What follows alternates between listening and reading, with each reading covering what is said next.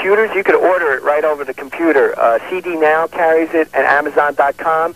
And the publisher, Pitbull Publishing, has a website, and you could order it direct from the publisher. Okay. And it comes with a bonus disc for computer users. Can I rattle off the internet address? Yeah, sure, there? go I know ahead. you got to do commercials. That's right, go ahead. All right, and if you didn't get that, this is very easy to remember. kissbook@aol.com. You could email, and the publisher will send you information on where to find the book, or if you want to order it directly over the internet. Yeah, we'll keep those in the studio here for folks that can't write that down, too. Hey, Gordon, hang on, and we'll be right back to you, okay? You got it. All right. All right. Gordon Gebert will be back with us. More stories from Kiss, from the days of Kiss and post-days of Kiss with Ace Frehley. And throw some more stuff on from one of my favorite Kiss albums of all time, Destroyer, the one that came out right after that first live album. I got a few particular stories I want to ask Gordon about. Yeah. One of them being Steven Tyler's mom slipping Ace the tongue backstage one night.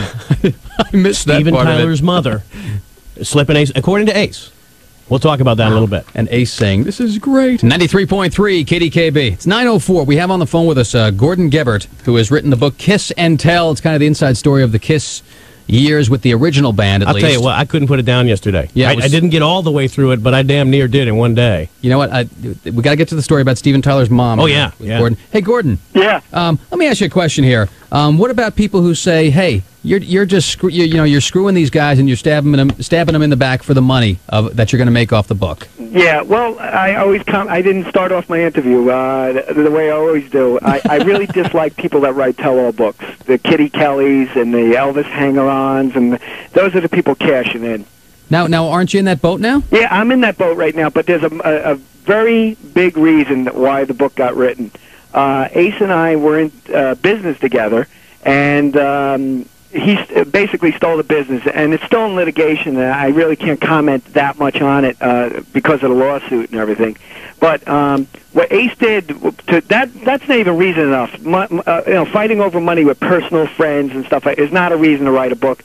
What Ace did was he pointed fingers at me publicly to rally his fans around him to stop my lawsuits and stuff like that, and said that I embezzled and stole money from him. Right, wrote a letter. And he falsely accused me of this. Right, I actually wrote a letter to the fan club naming you as the guy who was behind all that. And he was the one who made my fight with him public.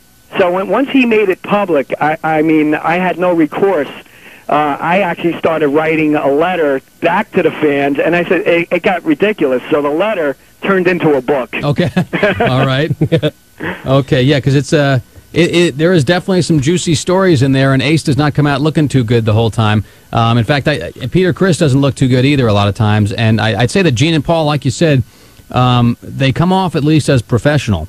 They're very professional. Yeah. They're incredibly professional. I mean, I've worked with a lot of rock stars. I mean, it's not just Ace. I mean, Ace and I were best friends, and we were really tight buddies for a long time. But I've worked on a lot of other projects and bands, and I'm a professional keyboard player here in New York.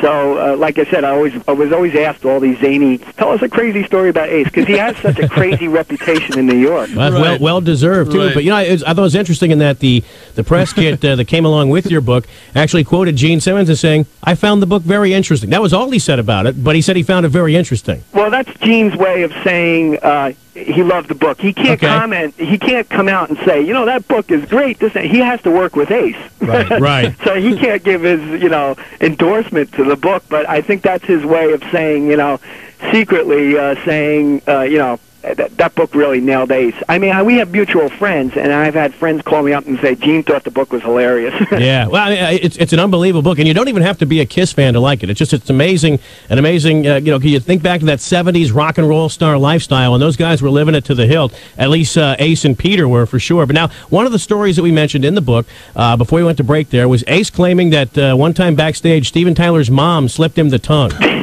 Now, did that really happen? Yeah, he claims that. I wasn't there when it happened. We were good friends with Aerosmith. I was friends with Joe Perry during his drug years, so I don't even know if he even remembers me. But Yeah, back then it was insane, and Steven Tyler's mother was a little crazy, on the crazy side, so it could be true. I don't know. But Ace claimed that all the time, that when he went to kiss Steven Tyler's mother, she slipped him the tongue. I mean, I know what Steven Tyler looks like, and to think of his mom is kind of a scary thought, I think, and that could be pretty rough. His hot, though, you gotta admit. Right, his daughter, sure. Now, Ace kind of fancied himself as a bit of a comedian. You kind of refer to that a couple of times in the books, that he would tell horrible jokes and really not tell them very well, and the kind of the Klingons would always yuck it up and sort of they become in the inner circle.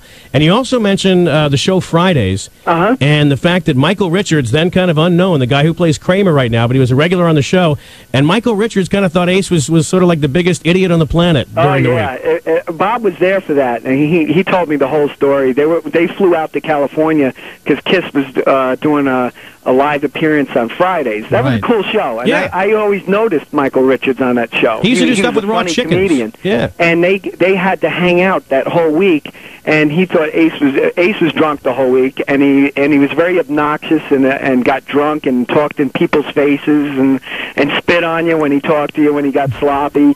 So Michael Richards really couldn't hack him after a whole week with Ace. You even theorized that. Yeah, I love this. You theorized that there's an episode of Seinfeld where Judge Reinhold plays a close talker, a guy who gets right in your face constantly, and you thought that maybe that Michael Richards got the idea from Ace. I really think so. It's funny, and that show, just for people who don't know, it was a ripoff on Saturday Night Live, although they did have some talented people on there, and that was in what was it, 81, that appearance, and that was like the lean period for Kiss right in there. Yeah, that was the end of, I don't know if it was 80, 81. That was when Ace was on his way out, right? And they were doing this appearance on the show. So I mean, things were not well with the band, right? And they were always competing with girls, who could get the bigger celebrity and this and that. It was a lot of immature stuff, and you got to remember what years they were, and how old these guys were, and they're rock and rollers. Rock and rollers do a lot of immature stuff. So it's real life Spinal Tap. That's what it is.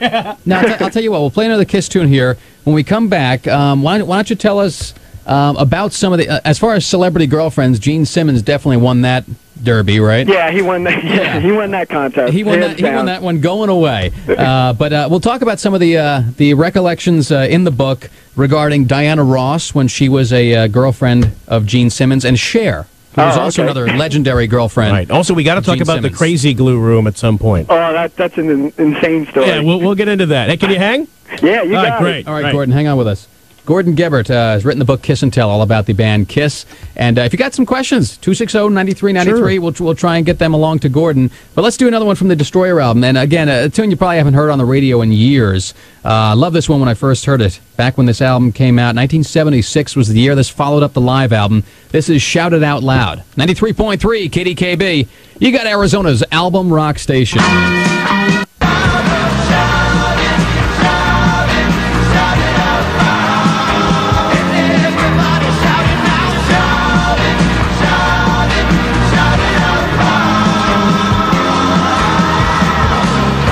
93.3 KDKB, Arizona's album rock station. That's a great one from the Destroyer album. Shout It Out Loud. Yeah. You got to have a party.